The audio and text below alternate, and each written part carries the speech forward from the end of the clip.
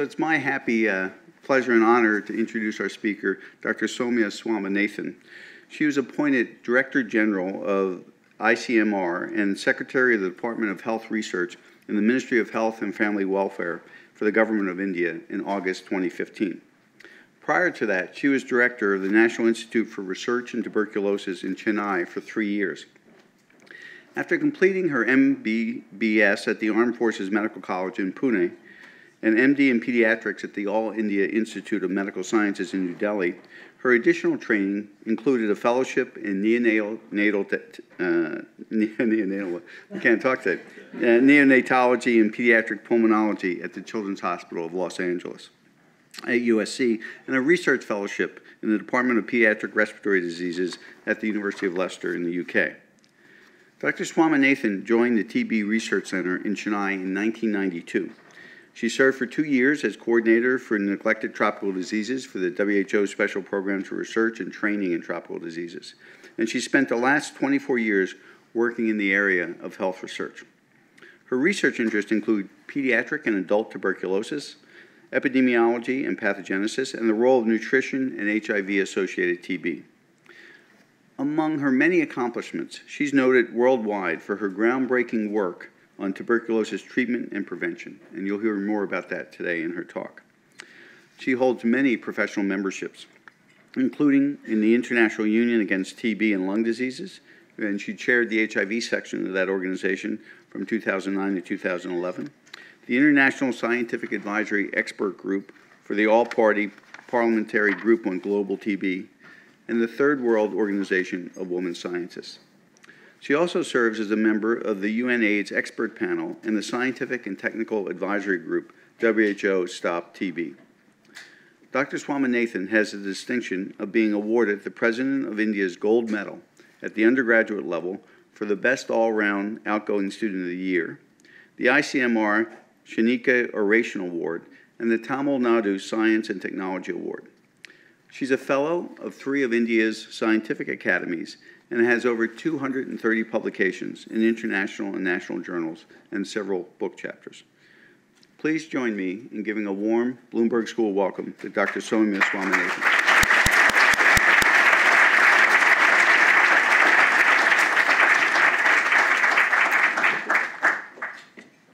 Thanks for coming. Thank you. Thank you very much for that kind introduction. And it's great to see all of you here. Many are old friends, and a lot of new ones, I hope, after this visit. So, you know, tuberculosis is such a vast topic. It's always very difficult to decide what to talk about, and if I started trying to cover everything, we'd be here all day. But essentially what I want to do is to touch on different aspects of the disease and essentially highlight what we know, but a lot of what we don't know, and which obviously are the future research challenges for us. So I bring greetings from the Indian Council of Medical Research. This is the oldest research organization in the country, much older than the NIH or even the Medical Research Council of the UK. So the British actually set up the Indian Research Council before they set up their own one in the UK. And we have, just like the NIH, system of intramural institutes, 32 of them spread across the country. One of them is a tuberculosis research center where I used to work, and a big program of extramural research support. And it's the largest funder of biomedical research in India across academia, universities, medical schools, and so on. Now, of course, you're familiar with the WHO NTB strategy. India has also signed up to this. So this is going to be a tall order because we're talking about 95% reduction in TB deaths and a 90% reduction in TB incidence by 2035, and pretty ambitious milestones for 2025. The 3 major components of the strategy. The first one is to look more at patient-centered care, both diagnosis, treatment, and prevention. Of course, TB is a disease of poverty. I think we have to keep that in mind.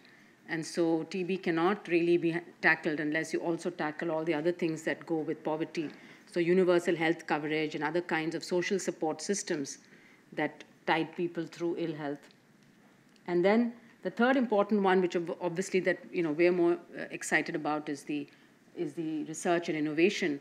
And as part of that, we are now launching what's going to be called the India TB Research Consortium, that's going to try and bring together partners, both nationally but also global partnerships for people who are interested in answering the top scientific questions in TB. So in terms of what's in the pipeline, there has been progress in the last few years. So pre-2000, it was like pretty much all gloom and doom in terms of new tools or new drugs or new vaccines. But now, we see, if you look at diagnostics, there have been new, especially molecular diagnostics, developed. The most well-known of which, of course, is the Gene Expert or the cartridge-based nucleic acid amplification test. But there are other molecular tools like the line probe assay that have been validated and endorsed by WHO. And the hope is that by 2020, we should have a point-of-care, rapid and sensitive test. So one of the problems has been that TB diagnosis is dependent on producing sputum or on one of the body's fluids, and the sensitivity of microscopy is being less than 50%, but other methods also suffer from a problem. And if you want to go and screen people in a community, you need something which is highly sensitive and hopefully with fairly good specificity. We also have countries like India where more than half the population has latent infection because everybody gets exposed to TB at some time or the other. And so it's really hard to think about interventions unless you can have a test that can differentiate. So 90% of people with latent infection stay healthy throughout their lives. And obviously their own immune systems are able to control TB. But less than 10% will go on to develop active disease. So who are those 10%? We don't know. At the moment, we don't have a test to identify those people. So that's a high priority. And of course, drug susceptibility testing, because like any other infection, unless you know the drug susceptibility, you're not testing with the right combination, you're not treating with the right combination of drugs, you're not going to have a good outcome. And so far, it's all been standardized therapies, and that's what WHO has always advocated. And that's had its own problems, as we've now realized.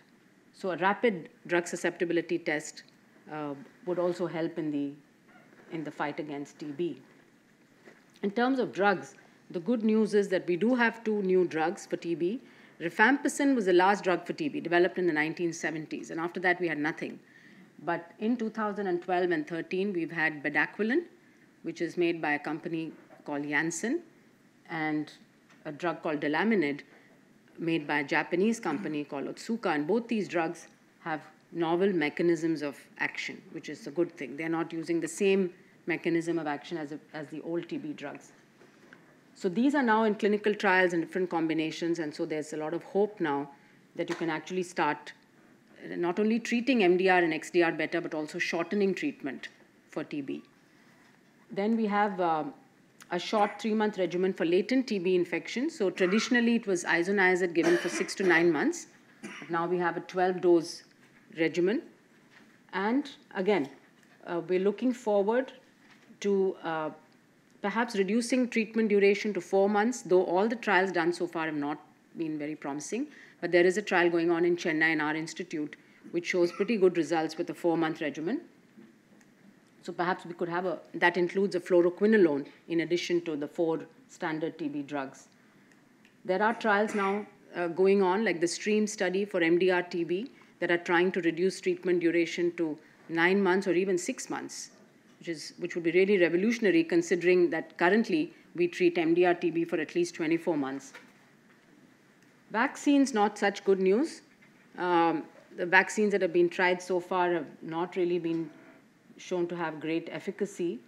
But there are many vaccine candidates at various stages of development. And one vaccine that will go into phase 3 trials, hopefully in India very soon, which is a recombinant BCG vaccine developed by Dr. Stefan Kaufmann's group in Germany, which has a deletion in the listeriolysin gene, which actually makes it more, or at least as effective, but safer than BCG because it's a live attenuated vaccine. And the concern with BCG was that in immunodeficient children, particularly those with HIV, that they were not so common, but there are cases where the BCG starts replicating and then you get disseminated BCG disease of which children were dying. So the aim is to develop a safer BCG vaccine that would have as good if not better efficacy. In terms of the TB situation in India, we unfortunately have the largest burden in the world, so quarter of the world's cases. Now this is an estimate, this number, and recently data that's been coming out of the private sector is telling us that this is much higher. It may be closer to 3.5, maybe 4 million, we don't know, but we're going to start a prevalence survey very soon. And hopefully in the next couple of years, we'll have a handle on the true burden of the disease. But I'll talk a little bit more about how challenging that is as well. Again, these are the estimated number of deaths, probably a little bit higher. The global burden of disease puts the deaths at 500,000 per year, so it's probably somewhere between 250,000 and 500,000 deaths, which is way too high. And HIV-associated TB, our HIV prevalence is not so high, luckily. So our population prevalence of HIV is less than 0.3%. And we have pockets where we have high prevalence, some areas where there's HIV co-infection up to 10, 12, 15%. But most other areas in India, HIV co-infection is like 2, 3, less than 5%. MDR-TB, we have about 100,000 new cases emerging every year. 60,000 is just among the notified cases. So that's the new cases and the deaths. So if you look at deaths per day, that's really high. And untreated cases are the main source of spread in the community, a huge economic burden, and studies have shown that up to 40% of annual household expenditure in the families that get TB goes towards seeking care. So it really drives people further into poverty. And MDR-TB is emerging as a challenge, particularly in hotspots of high transmission, like in the urban slums of Mumbai. Now, this slide basically puts together data from a number of surveys that have been done in India. So like I said, we have not had a national prevalence survey. We're going to launch one now. But essentially, you can see these are the different surveys done in the last 5, 6 years. And there is heterogeneity. This is prevalence per 100,000 population. And you can see these are places in Uttar Pradesh, which is one of the I would say least developed states of the country. So, 450 to 500 per 100,000. And then you have other places. This is Bangalore, Wardha, Chennai is in between. And this is near Chandigarh, which is a probably very high socioeconomic, well-developed area. You can see that's the prevalence. And the pooled prevalence from all these studies is about 350 per 100,000. Another interesting point that's come out of all these studies is that in every one of these surveys, the rural-urban prevalence ratio has been anywhere from 1.5 to 2.5 times. So consistently, rural areas have higher rates of TB than urban, which is not intuitive because you would think that transmission is more in urban areas. But the disease prevalence is higher. However, the force of transmission is probably lower because the annual risk of TB infection is lower in rural than in urban areas. Possible reasons could be longer duration of illness because of diagnostic delays, lack of access, and so on. Whereas here in urban areas, there's a higher opportunity for transmission, but possibly people get to the health facilities much faster. The survey that we did in Chennai, actually, if you just focus on this graph here, first thing you see is the difference between men and women in rates of TB. This is a biological difference. It's not an issue of case finding or of access to care or anything like that, and the reasons are not well understood. Post-menopausally, you can see the rates go up in women. And the other thing we see is that the age group of between 45 and 65, almost 1% of men in Chennai at that point of time had culture-positive TB. Another survey done in Gujarat also brought out an interesting finding about treatment-seeking behavior of people. So if you look at this pie chart, you find that there was only a small group of people who were the light green, 11% of people who had sought care and who were on appropriate treatment. A third of them had sought care, not on treatment, they were smear positive. A smaller proportion had sought care, they were culture positive only. About a third of people ignored their symptoms, and about 10% did not recognize the illness. So what it means is that a third with no symptoms, another third of 35% who had ignored the symptoms, another 17% who were not on treatment. So even of those who sought care, only 40% were under treatment. And there was a lot of people walking around in the community with disease that's infectious. They are culture positive or even smear positive for TB, but not on treatment. And that's the reason why transmission is ongoing. So this is important because when we think about active case finding strategies, then we need to think about how do we pick up these people who say they don't have symptoms and people who have symptoms but they're not severe enough for them to seek care. Okay, so this I've already talked about the mortality, and we are in the process now with the Public Health Foundation of India and the IHME, the Institute of Health Metrics evaluation, to actually make disease burden estimates by state. So in terms of the epidemiology of TB in India, the questions that remain are, what's the true community prevalence? And other surveys in other countries have shown the true burden to be much higher than expected. And like I said, some of the models where the private sector has been notifying cases to the public sector, because in India, the private sector plays an important role in healthcare for everything. So about 80% of people would first go to a private physician and probably end up with a public health sector when they're not getting better or they're found to have, they run out of resources.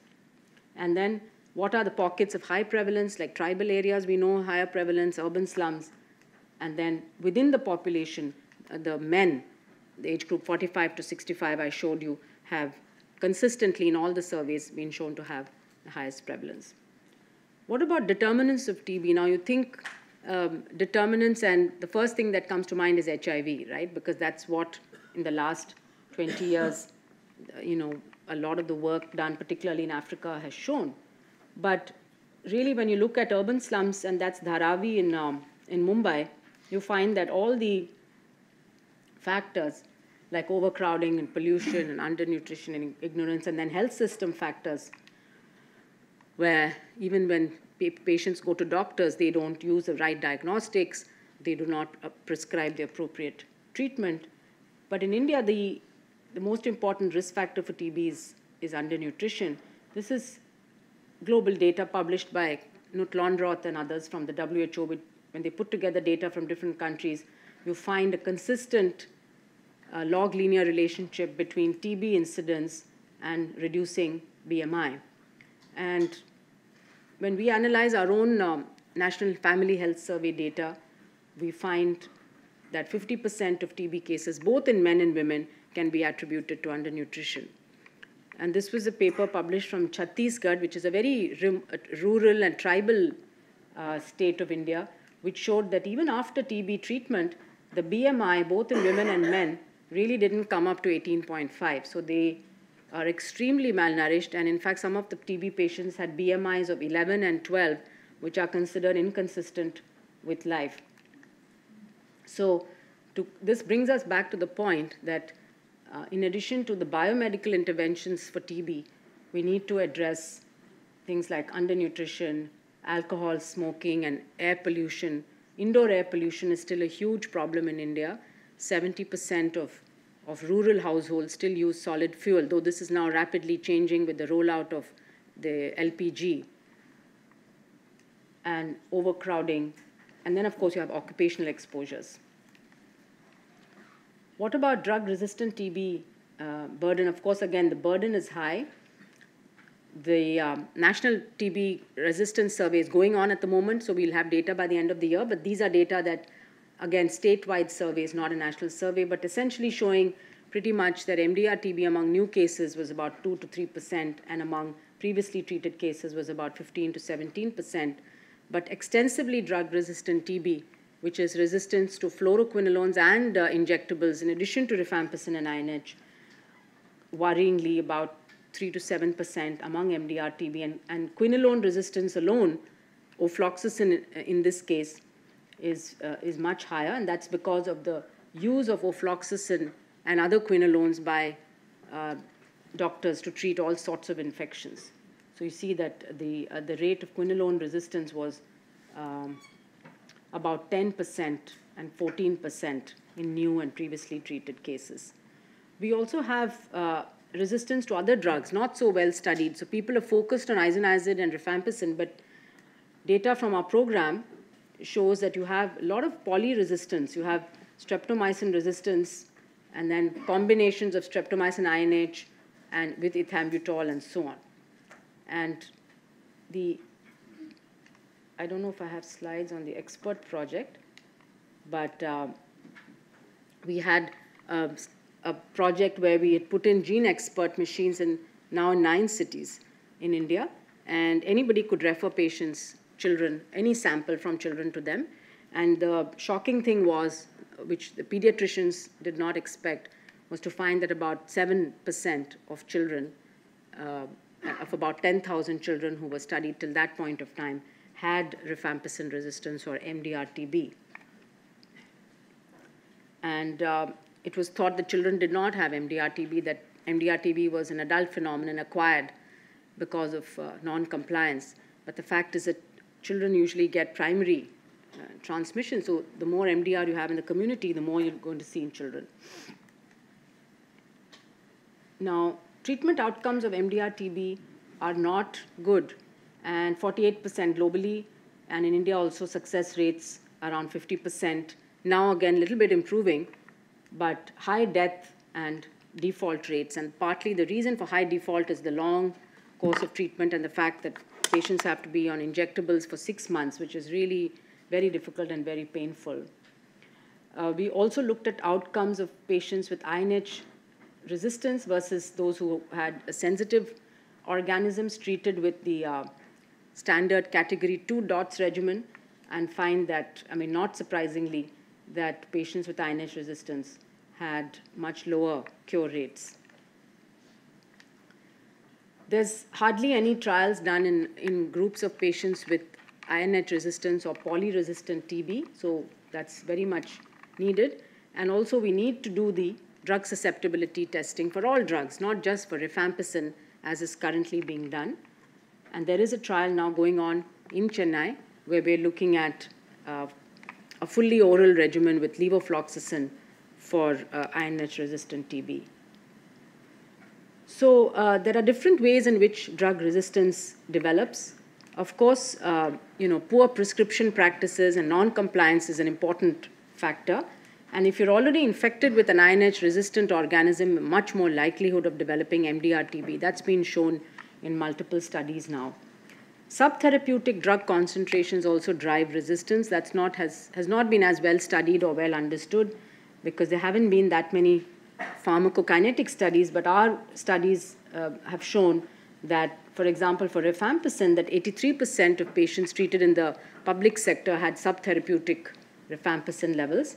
In addition to that, the mycobacteria have something called the efflux pumps, which get activated on exposure to these drugs. And they are then able to pump rifampicin, INH, even quinolones out of the bacterial cell, and they become tolerant. So you have a bunch of bacteria that become tolerant to these drugs that continue to survive.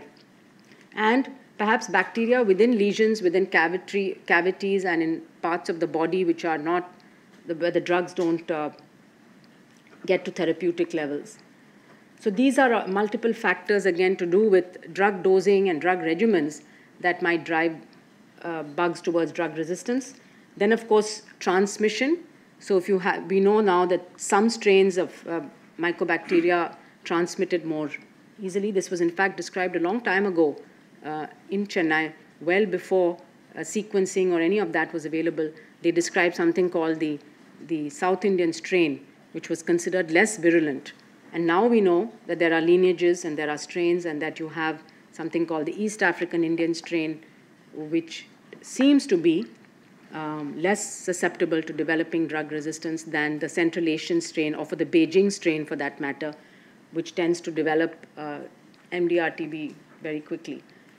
So the effect of the genotype of the MTB strain, the epistatic interactions, the compensatory mutations that develop, these are all now being better understood by the, with more and more availability of whole genome sequence data. And when we sequenced about 200 of these strains, the majority of the strains, because we're based in South India, were East African Indian. And you can see that the red lines here are the rifampicin resistance. These were concentrated more in the Central Asian strain rather than in the EAI strains. But we need to do more work on that. And also, there have been studies done in other lineages of MTB which show that T-cell epitopes are hyperconserved. So generally, it is believed that unlike HIV, for example, that mutations are not something that's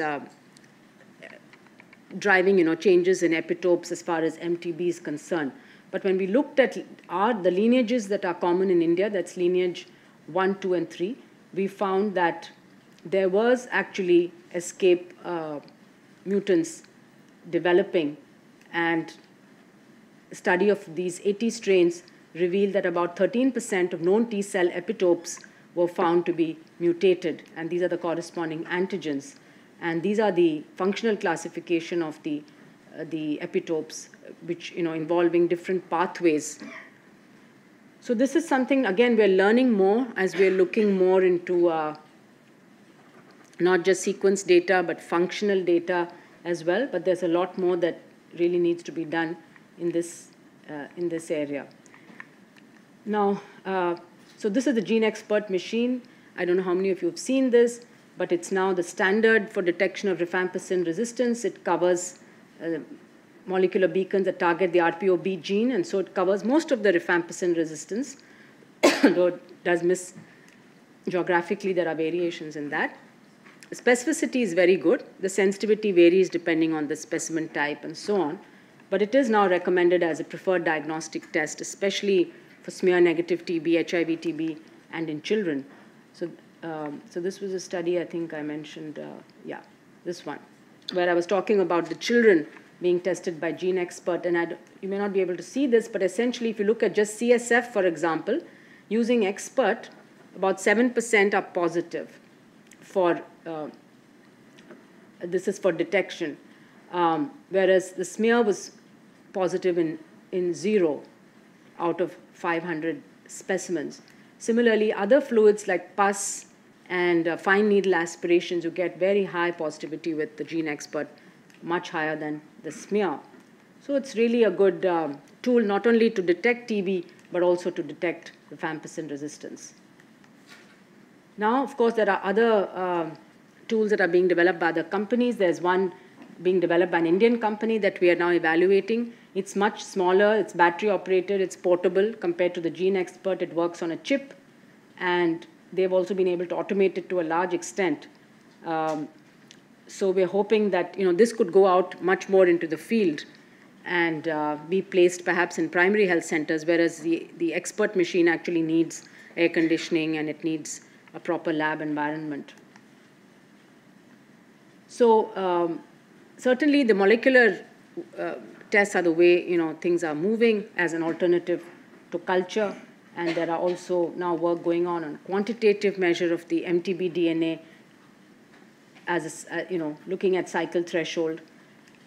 One of the problems here is because it detects DNA, that you could also be detecting dead bacteria. So it's not a good test for follow-up. And so you need now tests which can distinguish viable and non-viable MTB. Of course, propidium monoazide pretreatment, that's a well-known method, but whether that can actually be combined with some of these methods so that you know whether there are live bacteria or not. And whole genome sequencing really is giving us much more information now than we had before. Earlier, it was very painful to do the phenotypic assays for each individual drug, but now with whole genome sequencing, you can immediately identify resistance mutations in a number of different drugs. So When we looked at, we took 19 strains of MDR-TB and sequenced them, we could tell, from that of 7 ofloxacin-resistant isolates, only 3 are treatable probably with moxifloxacin because there are different mutations. So there's not complete cross-resistance. Similarly, if you had kanamycin resistance, then 5 had a mutation that also out of 9 that conferred cross-resistance to all the other injectables. So these were not going to work. Whereas normally what we would do in a standardized approach would be if the patient had failed on a kanamycin regimen, they would get put on a capreomycin regimen without realizing that the patient might already have resistance to that. Similarly, we picked up novel mutations to linezolid as well as mutations to cycloserine and so on. So while in the US, I think every TB patient has their specimen sent across to CDC and a whole genome sequence is done and you get the results back probably in a couple of days and you would know exactly what drugs that patient would be sensitive. This is not possible in a country where you have 2 or 3 million TB patients every year. So, but still it just shows that molecular tests that can detect mutations, at least the common ones against all these drugs, would go a long way in helping us. Unless, of course, we get to the point where we are treating now TB with a completely different set of new drugs. Similarly, there's been work on imaging, not much in India, but there has been work on imaging using PET-CT scans, which superimpose structural and functional data. And so these kind of studies are showing us that granulomas in TB behave very differently than what we would expect. So even while you're on treatment, there are granulomas that are healing and other granulomas that are actually getting activated. Gene expression profiles for biosignatures, again, both as diagnostic markers, but more importantly, to predict the progression of disease and to predict outcomes are, again, a hot topic for research. There was a biosignature that was developed and validated by the South African group, looking at a combination of 16 different genes, and that's something that we need to test in other settings to see if that's going to be, if it's going to, stand the scrutiny in other settings. So I think we'll skip over this.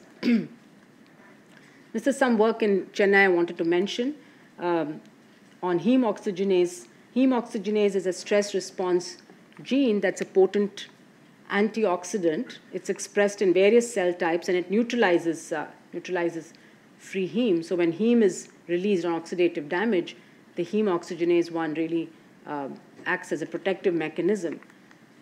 Now, this study was done in partnership with folks at the NIH, who also looked at specimens from Brazil and found that this is healthy people, latent infected people, patients with extrapulmonary TB and pulmonary TB. You can see that there's a clear difference in heme oxygenase levels between those who are latently infected or healthy and those who had active TB, and that these levels came down in people who had responded to treatment, but in people who had failed treatment, these levels did not actually come down.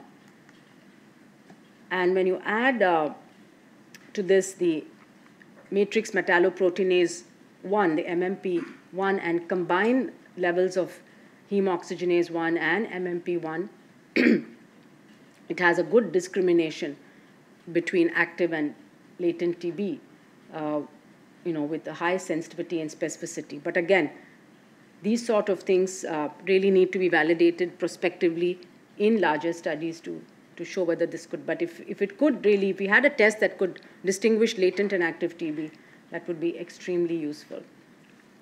So as I mentioned, we are working on a couple of things to evaluate these indigenous diagnostics for TB and MDR-TB. We're also working with a company which is looking at computer-aided X-ray reading, because if you're going to do mass X-rays screening, you can't have radiologists or physicians reading all the X-rays. And then high-throughput methods like whole genome sequencing need to be simplified, and there are people working on handheld methods, actually. So perhaps in a couple of years, we would be able to do whole genome sequencing even much more simply, and then biomarkers, both for diagnosis and prediction. I think we'll skip this this part and move on to, this was more immunology, but it was essentially to show that, as we are understanding more about what's happening within the cell, what pathways are being activated by M. tuberculosis, you can also think about additional treatments as adjunct therapies for TB. So it's not just the antimicrobials that would kill the organism, but if you could also manipulate the host immune response, in this case, for example, by blocking 5 lipooxygenase with a drug like xylutone, which is already available in the market and is used to treat asthma. And this is data from Meyer Barber and Bruno Andrade from NIH, showing that when they did this in mice, that xylutone with the prostaglandin E2 administration prevented the type 1 interferon-induced exacerbation of TB. So basically, the mice that were treated with poly-ICLC all succumbed to infection, whereas if you blocked it with 5 lipooxygenase inhibitors, then those mice could survive. Okay, so what are the research issues as far as treatment is concerned? Certainly, we need shorter, less toxic, and more acceptable regimens. I mean, 6 months for drug-sensitive TB, 2 years for MDR-TB is far too long. And as I mentioned, a fully oral regimen for MDR-TB would be very welcome, because at the moment we have to treat even small children who have MDR-TB with 6 months of very painful injections. They should also be compatible with antiretrovirals, because a large proportion of patients worldwide have HIV co-infection. And one of the new trials that is starting up now is called the STREAM study, which will test a combination of bedaquiline, the new drug, with other existing drugs. And these are some of the drug candidates. Rifapentine, of course, is not a new drug, but it's been now combined with isoniazid, used more for prevention of TB.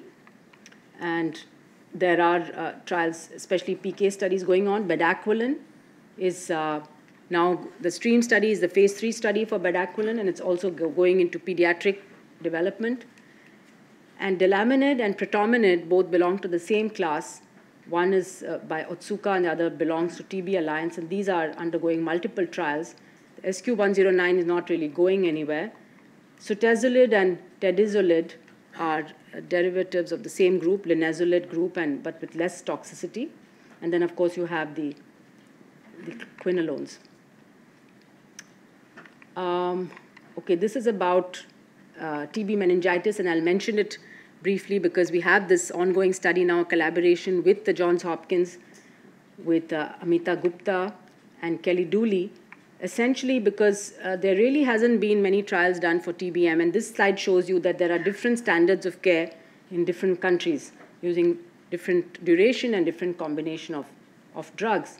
And a study done in Indonesia a couple of years ago showed that by giving high-dose intravenous rifampicin and adding levofloxacin or moxifloxacin, you could actually reduce mortality by 50%. So this actually brought, and then there was some PK work done along with the study which showed that the penetration of rifampicin into the CSF is very low, and you're not really achieving the minimal inhibitory concentration in many cases. And when you look at fluoroquinolone and survival, and you look at the plasma AUC-MIC ratio, what you find is that people who had an optimal plasma AUC-MIC ratio had the best survival, and those where it was too high or too low did not do as well. So based on some of these studies now, we're just launching this TB meningitis trial in children in Pune and Chennai, which will look at high-dose rifampicin. Of course, we're using it orally, not intravenously, and adding levofloxacin. And it's going to be an 8-week phase 2b study that will look at pharmacokinetics in great detail, but also look at clinical outcomes and microbiological outcomes to see if we can improve the treatment outcomes of TB meningitis in children, which at the moment are very poor. So you have about a third of children who die and another 30 to 40% who are left with pretty severe disability.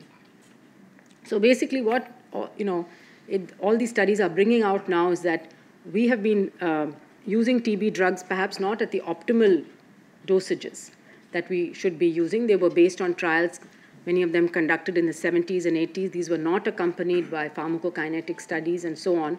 So we're learning that even with existing TB drugs, let alone the new TB drugs, we could actually optimize treatment by increasing the dose. In the case of rifampicin, for example, there are many trials going on now which are using much higher doses of rifampicin than what we've been used to. So as I mentioned, there are other approaches apart from antimicrobial combinations, what are called now the host-directed therapies, which are trying to stimulate the immune system in some way, either using vaccines or drugs. One of these approaches is something that's been researched by Lalita Ramakrishnan, who was at Seattle and who's University of Washington now and moved to Cambridge, where she showed that this concept of efflux pumps, if you inhibit the efflux pumps there are many efflux pump inhibitors, but a drug like verapamil, which again is a drug that's been used for many years to treat hypertension, it's a very safe drug, then you could actually reduce potentially treatment duration. Similarly, I showed you some data on leukotriene inhibitors and prostaglandin inhibitors or other drugs that would increase autophagy, like metformin, for example, and there are valproic acid and other. So that's the whole concept of repurposing drugs to use them as adjunct therapies. And then there are some vaccines also where it's been suggested that they could be used as therapeutic vaccines along with anti-TB treatment. So these are some of the host-directed therapies that have been suggested, including drugs like ibuprofen, COX-2 inhibitors, cholesterol-lowering drugs, diabetes drugs like metformin, anticonvulsants like valproic acid, and so on. So I think we'll just move on. And metformin, there's been quite a bit published, quite a lot of interest in this. Amit Singhal from Singapore first published this paper, retrospective study showing that of people who had diabetes and TB, those who were on metformin had fewer cavities and lower mortality than those who were not on metformin. TB takes a long time to treat, and it's really based on the burden of organisms. So if you have smear-negative, culture-negative disease threat, potentially with very few organisms, you can get away with shorter duration of treatment. So this is about the efflux pumps and just showing that as you treat and there's a selective pressure, then the efflux pumps are induced. So if you add an efflux pump inhibitor to the antimicrobial agent, you could potentially kill the cells. This was work done in South Africa in mice that showed that in mice, verapamil added to anti-TB therapy could reduce the relapse rate. And now we're starting a trial at a couple of sites in India. The other advantage of verapamil is that it concentrates in the lung, and it doesn't have effect on blood pressure in the non-hypertensive population. However, rifampicin does induce the metabolism of verapamil, so that's a big problem. So you have to increase the dose of verapamil to overcome that effect. So we have to first do a dose-finding study before we can do the phase 3 trial. So I think finally, I just want to end. There are many aspects that I haven't covered, obviously. Many trials that are going on or that are being planned. But we are planning India TB Research Consortium that will bring together many partners, both within the country and outside, that could fund large projects that are focused on translation and implementation research. And a large component of that is going to be to build interest and capacity among young scientists to work on TB, because it's not something that a lot of young people take up research on. And I should mention here that the report consortium, where Amita Gupta is very much involved from Johns Hopkins, but it's a partnership of 5 US universities and 5 Indian academic centers, is now turning out to be a very good platform. Essentially what it did was fund cohorts of TB patients and their household contacts and people with latent TB infection, follow them over a period of time, and have a good, well-characterized repository And so now that it's been a couple of years into the study, it was funded equally by the NIH and by the Department of Biotechnology in India. We now have this as not only a good platform for future trials at these sites, but also a repository that could potentially be used for a lot of exploratory discovery work. So for TB, I think that this proverb is probably very true, that we need to work together, we need to work in partnership, basic scientists, clinical scientists, epidemiologists, to really try to crack some of the challenges that have prevented us from really getting a hold of TB. And if we are really going to meet this elimination target that globally, we never talked about TB elimination, it was always about control. But I think a couple of years ago, the world said, well, I think we should be more ambitious and talk about eliminating TB at least in the next 30 years or so. But there are scientific barriers to doing that, apart from the social and economic factors that I talked about. So I think I'm going to stop there and happy to take questions.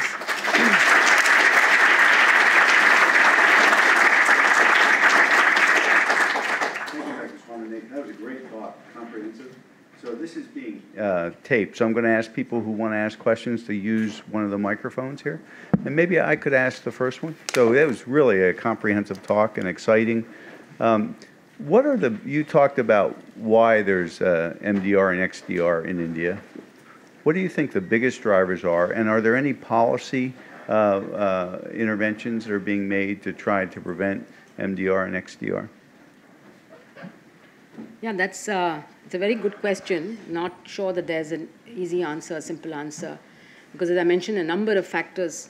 In the public sector, we've been using a thrice weekly TB treatment regimen. Mm-hmm. And like I showed from our pharmacokinetic studies, we've probably been underdosing people with rifampicin. Mm-hmm.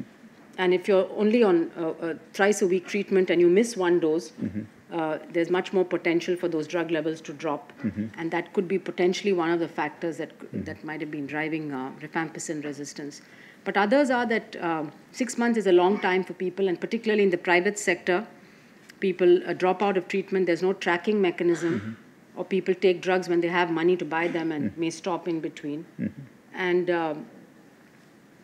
And the other thing, of course, is transmission. Mm-hmm. That's been going on in overcrowded settings and in places where people live in small environments. So I think the treatment practices of private doctors is another very big factor, and mm-hmm. many studies have shown that very poor compliance to any of the standard treatment guidelines or even standard diagnostics among the private physicians. So and multiple levels at which one has to do the intervention. Mm-hmm. So in terms of what policy changes, one thing is that the government of India now requires TB to be notified. So anybody mm-hmm. who treats TB, whether you're in the private or public sector, is required to notify, mm-hmm. so that will help to track patients. Mm-hmm. The other thing is we moved now, the policy is changed to daily treatment regimen. And hopefully we would go one step further and offer free diagnostics and free treatment mm-hmm. to all TB patients. Mm-hmm. Currently, that's not the case. It's only those who show up at the public sector that get free diagnostics and treatment. But we're moving in that direction. And then the other important one is trying to test people for drug susceptibility right at the beginning, mm-hmm. rather than putting them through standardized courses and waiting for them to fail on treatment. Mm-hmm. So at the moment, we're offering gene expert tests to everybody who's got some risk factor or the other. But eventually, in the next couple of years, it should become universal. Great, thank you. So I know Matt too has a question. Thank you, Soumya. That was very comprehensive. Obviously, these targets are very ambitious, and given your data that the underlying issue or one of the biggest risk factors seems to be undernutrition. Yeah. So I know that India has had numerous projects on nutrition projects for children. What's being done about adults and nutrition? Well, for nutrition, there's basically the Food Security Act that the Indian Parliament approved in 2013. So this assures a certain amount of food to all people living below the poverty line. So that has helped to, but that's not enough to to make you well nourished. It's enough to prevent you from starving.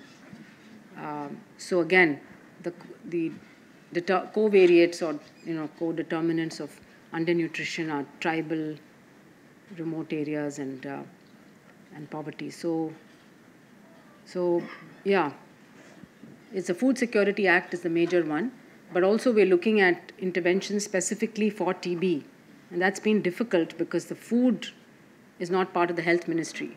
So it's very difficult for health ministry to rule out a nutrition or a food program. So you need different ministries to come together to do that. Hello, thank you.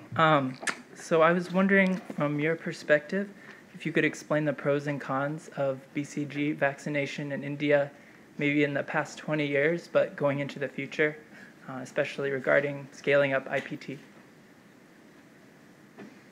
So I think it's a good question, because I think we need to do some more studies now, because I think the studies of BCG efficacy are a little bit dated. But essentially what the big trials, and our institute did the biggest vaccine trial in the world. It was 350,000 people vaccinated with BCG and 3 different kinds of BCG and placebo, and followed for 15 years, showed no protection against adult TB. At the same time, there are systematic reviews and meta-analysis that show BCG does protect against disseminated disease, especially in young children, and that's why it continues to be used in the National Immunization Program. And it will continue to be used, I think, till we get a better vaccine for TB because of that protection it offers in the first few years. We also know that the skin sensitivity wears off in a couple of years, at the most 2 or 3 years. So it doesn't really interfere with diagnosis much following that. So yeah, till we get a better vaccine, I think BCG it'll be hard to not use it. Soumya, that was a great talk. This is Sanjay. Hi. So, Soumya, I know in the last 2 weeks there was a big agreement at the UN on drug-resistant infections, and I know, I don't know, a lot of countries signed, and they talked about multiple infections, including bacterial infections and drug resistance. And I'm pretty sure India was signatory to that treaty. And they talked about committing about $2 billion over the next couple of years to prevent drug resistance, including misuse of antibiotics. Do you have any thoughts on what do you think about that initiative and the impact maybe in India, or what India plans to do under that? So India is working on a number of different things as far as antimicrobial resistance is concerned. One is, of course, and the most difficult one, is to regulate the sale of drugs over the counter, and especially TB drugs. A recent study done by Madhu Pai's group, Nim Pati and others from the Imperial College in India, showed that pharmacists are not, we always thought pharmacists were giving out drugs. They are giving out a lot of antibiotics, but not anti-TB drugs.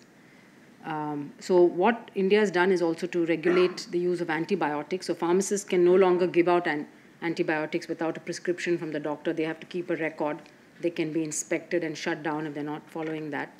And there's a big campaign now called the Red Line campaign to inform consumers that if the drug strip has a red line on it, then it indicates it's a drug not to be taken without a doctor's prescription.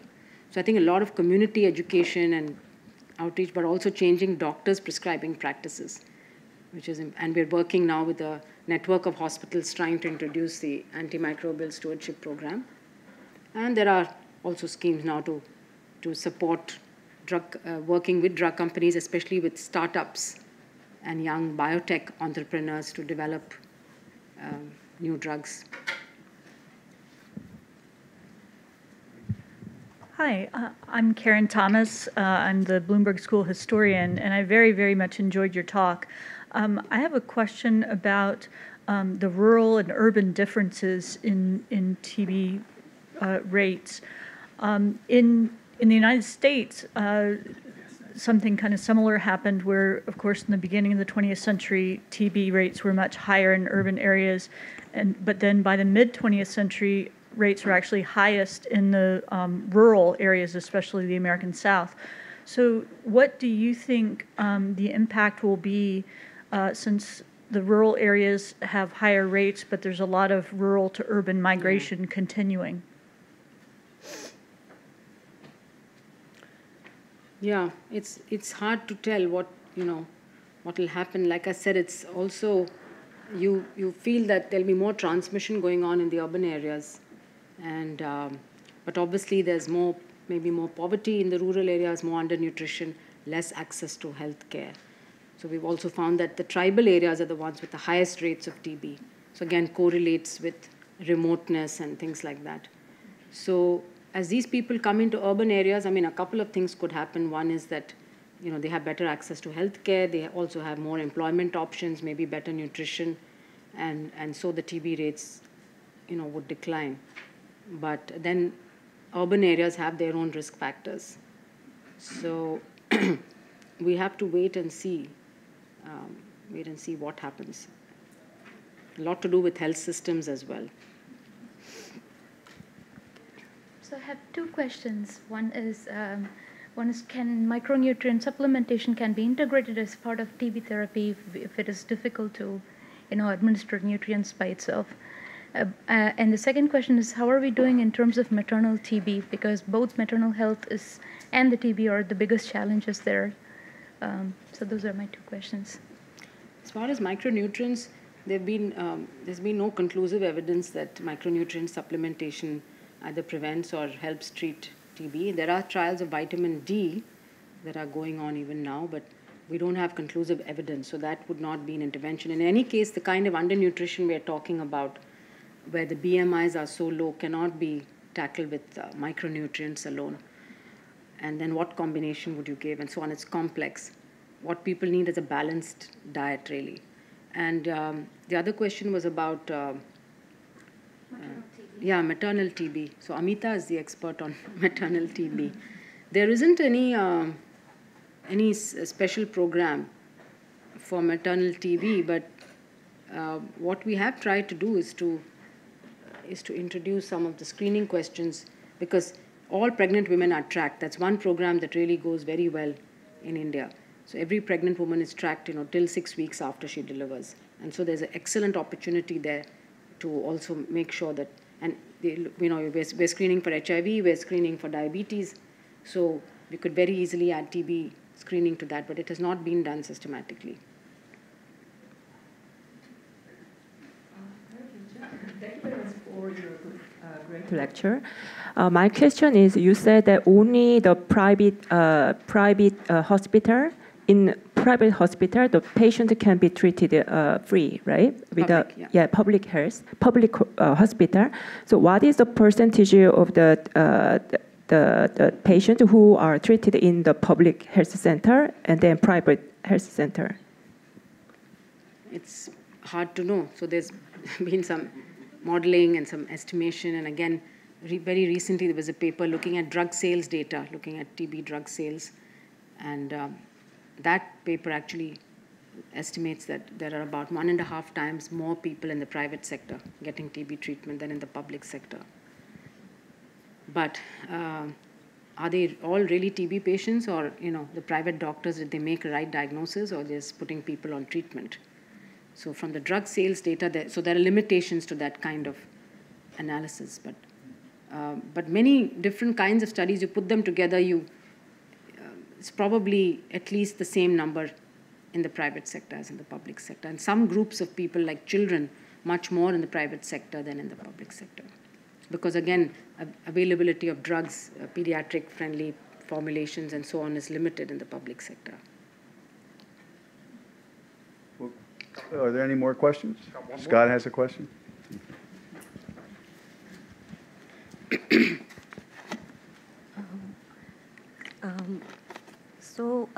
I've been working with the rural population back in India, and I've realized that there's a huge pocket of population which goes unreported.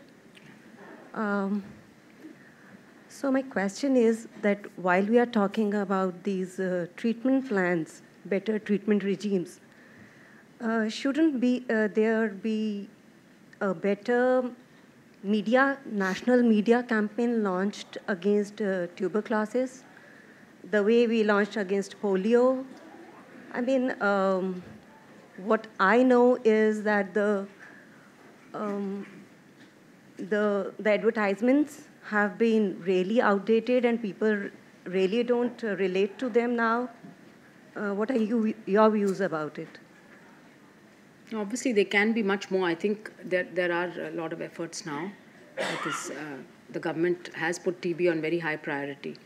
For example, there's the big campaign with Amitabh Bachchan that's aired on radio, national television, and everything. It's a TB Harega, Desh Jeetega campaign, so defeat TB. And Amitabh Bachchan, as you know, is a popular film star. I mean, there could be more, but yeah, you're right. I think people also need to be more aware. And in fact, a lot of people, middle class people are the ones who don't know that TB is a problem. I think the poor have all heard of TB. They know somebody in their family or neighborhood who had TB, but if you talk to a person from an upper income group, they don't think TB is a problem in the country at all. They think we got rid of it long ago. So very often they used to ask me, what do you work on? TB must have disappeared many years ago from our country. So there does need to be action on all fronts. More people who should come forward, report their symptoms.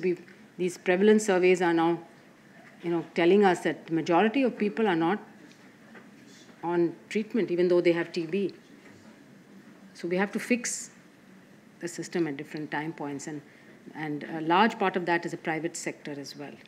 So I think without engaging with them, it's going to be difficult to really make an impact on the TB epidemiology in the country, but it's a very big challenge. How do you do that? Well, great talk, great Q&A. Thank you so much for being with us.